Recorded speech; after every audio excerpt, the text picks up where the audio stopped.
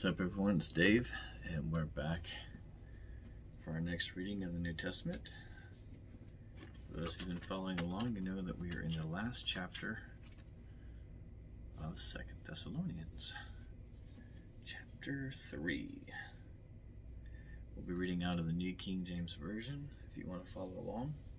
If you don't have a Bible, you can get one for,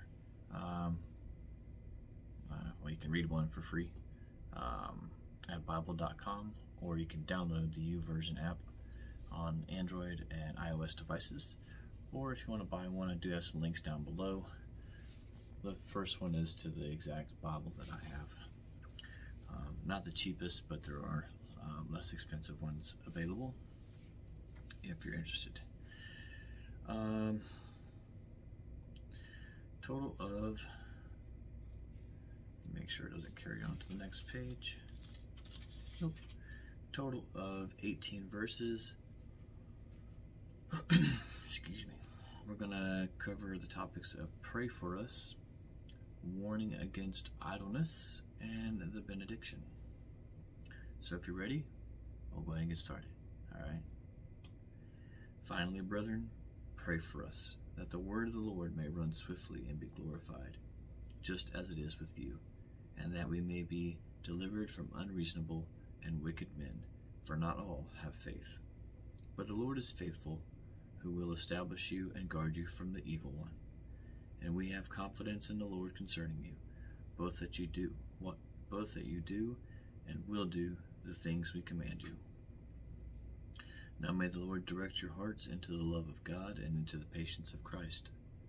But we command you, brethren, in the name of our Lord Jesus Christ, that you withdraw from every brother who walks disorderly and not according to the tradition which he received from us. I want to pause there 1 second, where everyone talks about, well, Jesus ate with the sinners, Jesus did this, Jesus did that with these bad people. Right here, it also says, withdraw from every brother who walks disorderly and not according to the tradition which he received from us. So be careful with who you hang out with. For you yourselves know how you ought to follow us, for we were not disorderly among you, nor did we eat anyone's bread free of charge, but worked with labor and toil night and day, that we might not be a burden to any of you, not because we have the authority to make ourselves but to make ourselves an example of how you should follow us. For even when we were with you, we commanded you this: if anyone will not work, neither shall he eat. For we hear that there are some who walk among you in a disorderly manner, not working at all, but are busybodies. Now those who are such we command and exhort through our Lord Jesus Christ, that they work in quietness and eat their own bread.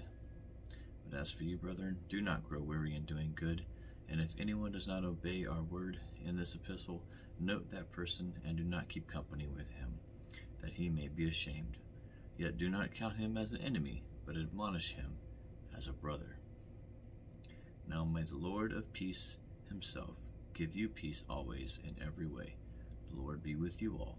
The salutation of Paul with my own hand, which is a sign in every epistle, so I write. The grace of our Lord Jesus Christ be with you all. Amen. That is one more book of the New Testament down. We are getting into Timothy next, and just so that you have an idea, 1 Timothy has 6 chapters, and there is even one portion of a verse in chapter 5 that's in red. How cool is that? Alright, so when you hear from us again on here, it will be in first epistle of Paul the Apostle to Timothy. Thanks so much for watching. I really appreciate you all. I hope you have an amazing day, and that God blesses you in ways that you simply cannot fathom, and that when he does so, you will have no doubt in your mind that it is He who is doing it, and not of yourself. God bless from Location X. When life keeps falling and wonder where He is in all this mess, He's right there to guide you. Unseen, you're not alone.